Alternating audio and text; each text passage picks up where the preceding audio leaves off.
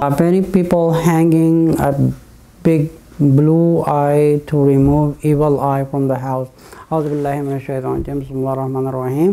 The question is being asked. Now, I have seen this question many times. Like, and I have seen this particular condition at the many places.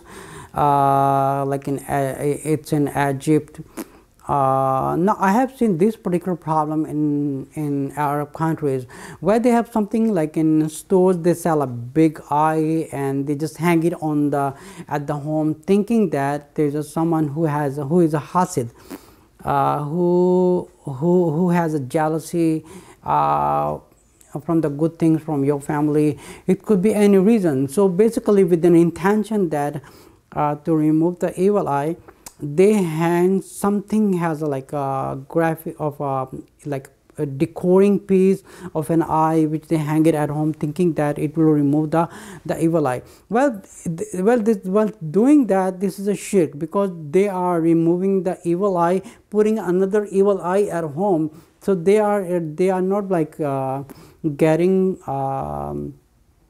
into the Quran. They are not getting the Sunnah way, or how the Prophet ﷺ said to remove the evil from your house, but rather there's many companies who sell these things, and the people who does not know about the shirk, they buy this type of stuff and they decorate at home. For an example, they might write something on a piece of paper and they put it at home and they bury it somewhere in the corner of the home, and with the decoring stuff, with the hanging a tasbih, with the vegetables. There's many ways to do that. Every culture have their own way.